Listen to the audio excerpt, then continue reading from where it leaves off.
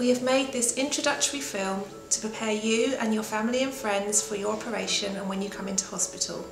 It will show you what to expect and do from the time before your operation to going back home. It will explain how you can take an active role in your recovery. By following this advice, you should feel better sooner and leave hospital sooner, and it will also ensure that you avoid any complications from your operation. Your recovery depends on a partnership between you and us.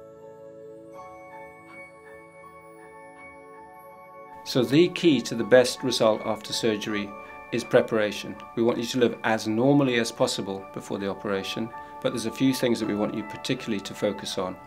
If you're a smoker or you drink excessive alcohol, you need to cut right down because that will help you recover better after the operation. In the days to weeks before the operation, we'd also like you to undertake light exercise if you can. Walking is fine, just to get your body geared up for the recovery process. The night before the operation, we'd like you to pack a small bag of belongings, just packing the essentials that you're going to need for your time in hospital. And what's important is that you have a warm dressing gown and slippers for the morning of surgery while you're waiting to go to theatre. We want you to drink water up until 2 hours before the operation, and we'll in fact give you pre-operative carbohydrate drinks unless you're diabetic, and we'll give you an indication about when you should drink those.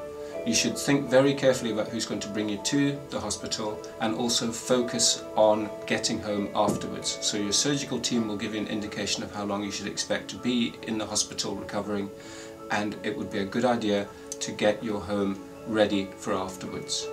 You need to have a wash beforehand to make yourself clean, but it's very important not to shave near the area where the operation is going to be, because that would increase the infection rate. You have a leaflet which will explain all of this in greater detail.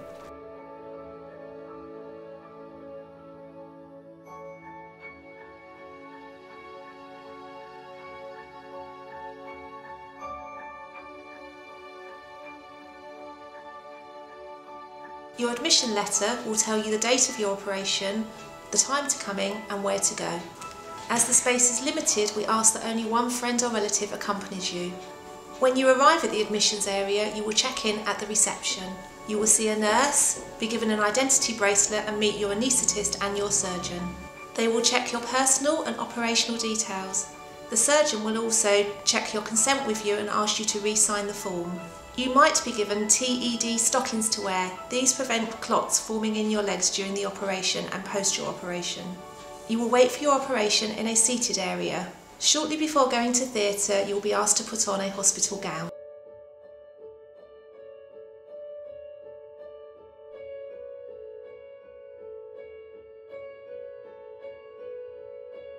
When you have an anaesthetic, what you'll do is come into the anaesthetic room, and in there we check you in, particularly verifying with you that you're getting the procedure that you're expecting to get.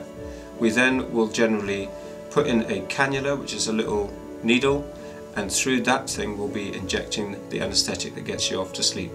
Before you actually go to sleep, you get monitoring put on. There are lots of people in the anaesthetic team who are just focusing on making sure that you're okay all the way through the procedure.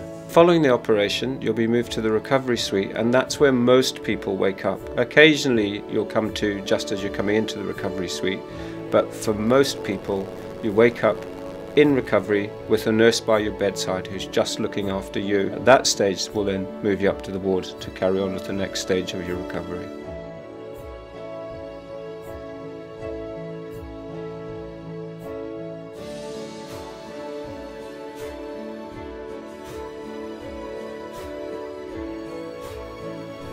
Normally after operation you might have lots of tubes and drains. Depending upon the type of the operation, the number of the drains and the tubes will vary. Most of the time these will come out on day 1 or 2. Sometimes, very rarely, we may have to keep up to day 3 or day 4 after the operation. You can help us by doing several things. We will make sure that you will get adequate pain relief. But what you can do is to start drinking and eating as soon as possible after the operation. We would encourage you to get out of the bed and sit in the chair, which will help to reduce the risk of deep vein thrombosis and chest infection, Again, we will make sure that you are comfortable and your pain relief is adequate. We also encourage you to start walking around in your own clothes rather than in the hospital clothes, just to make you feel that even though you had a major operation, but you're getting back to normal. We will also make sure that you get enough rest, which again will help with the healing process. Overall, this will help you to get better soon and recover soon, so that you can go home early, which will be obviously the best place to be in, rather than stuck in the hospital for several days unnecessarily. Thank you.